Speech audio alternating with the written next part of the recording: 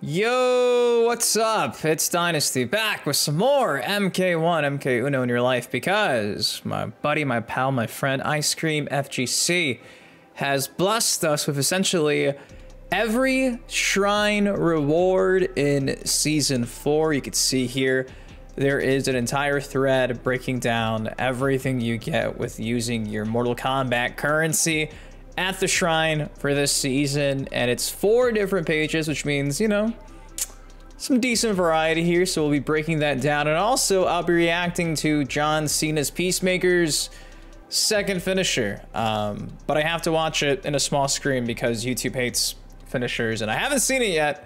I saw a small glimpse of him pulling out a gun, but I haven't seen the actual finisher in itself, so we'll be breaking that down as well. I guess reacting around there, but if you guys are enjoying the Mortal Kombat 1 content I've been pushing out today, if you could do me a solid, it takes a second, drop a like on this video, and also go follow and subscribe to iScreamFGC, who is the go-to for everything Mortal Kombat, because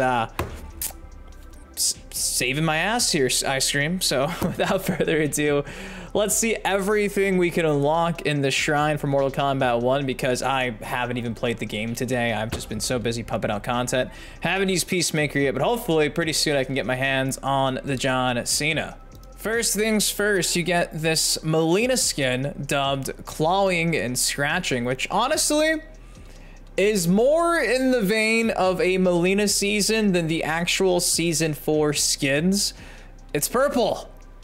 This might be one of the only purple skins we get in this season. This might be my favorite one for Melina, honestly. I was digging the hair the first time we actually went over the Season 4 skins in my last video, but with the purple and the blue, I honestly think this is pretty cool. So I like this. I like this skin. Moving on to Natara's skin, the Bloodseeker, which I wish she had the Tarkat skin or the Havoc skin, because this was a season dedicated to Havoc. Yeah, we got to talk about that eventually. We got the Kenshi skin dubbed Cut Above, looking like Ninja with the blue-green hair. Then we have this Garrus skin dubbed The Quest for History. I do like this color scheme, the black and yellow. Shout out to Pittsburgh. I really do like this. This is really sick. Then we get the Nosferatu Natara palette for her Season 3 boss skin, the purple costume, which again, I'm a fan of this color scheme, purple and gray. I like it. I like it a lot. I'm glad it's essentially free if you just simply play the game. Reiko gets this teal, purple, and black skin, which isn't that shabby. Then you get some combat cards for Peacemaker. Here he is. I guess he's Hulk Hogan in this game as well.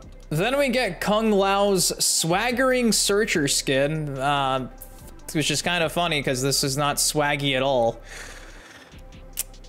I mentioned on Twitter it looks like a fruit roll-up this entire season, and I'm sticking to it. I think all these skins are quite literally fruit roll-up skins. And speaking of fruit roll-up skins, here's a fruit roll-up skin for Sub-Zero dubbed Gelid Seeker. What the hell does that mean?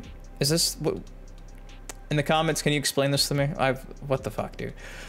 Then we have the Points of Light Raiden palette. Again, I'll never be a hater for teal and black. I like that color scheme. The same can be said for the Blazed Seeker Scorpion palette.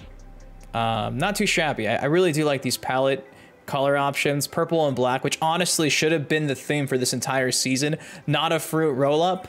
I don't know what they were thinking or what they were doing, but a little bit too late now to fix that. Then we get the unsettling, I can't even pronounce this, for Havoc. Again, fruit roll-up skin. Another fruit roll-up skin for Tanya dubbed Finding Security. Then Shangy Wangy gets the Connoisseur of Flesh, yet his skin is not flesh pitted out. Cold-Blooded Pursuit for Reptile. Why has he got a white mask and then everything else is yellow and blue? And fucking hell, man. All right, I don't know. None of this shit makes any sense to me at this point. Then we get the Heaven Sent Ashra. I mentioned in my last video that this fruit roll-up color scheme kind of works with Ashra because she's always kind of had gold and white. So at least the gold's there, which is in line for the character. Future Glory for Kung Lao, and this is also a story mode skin. So I like the palettes. I like the purple, gray, and black. I love it. Then we get the purple and teal skin here, dubbed the Hallowed Protector for Liu Kang. I'm not sure if I like it, but it's free at least. Then the Questing Sister Katana skin. Again, it's a fruit roll-up skin. Some of you guys like it, some of you don't. I don't know, man. It's making my teeth hurt. Then we get the Stalking Empress Sindel skin, which is all over the place. We got teal, blue, purple, gray, yellow. It doesn't make any sense. The Status Seeker for Rain, which also didn't get a classic skin, which is kind of lame, you know, the trilogy throwback skin. Why didn't he get one? I don't know.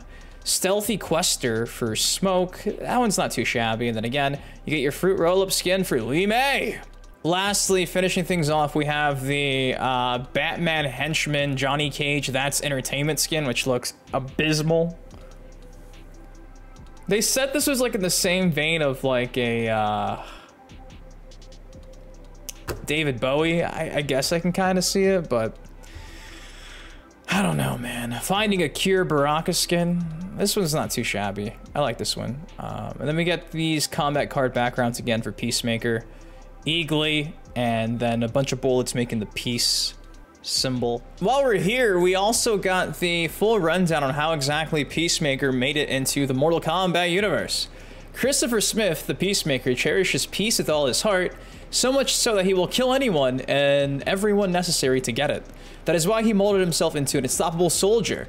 Peacemaker believes himself as the greatest expert in weapons and warfare, but Peacemaker's heroism masks a troubled soul. Raised by an abusive father, Peacemaker is an extreme loner. Only recently, as a member of secret team assembled by Argus for Project Butterfly, has he learned to trust and rely on others. They became the family he never had. It's just the bio for the character. It really doesn't explain how he ended up here, but there you go. That's Peacemaker's bio and MK Uno. And now it's time for me to definitely not be reacting to any type of finisher in Mortal Kombat 1.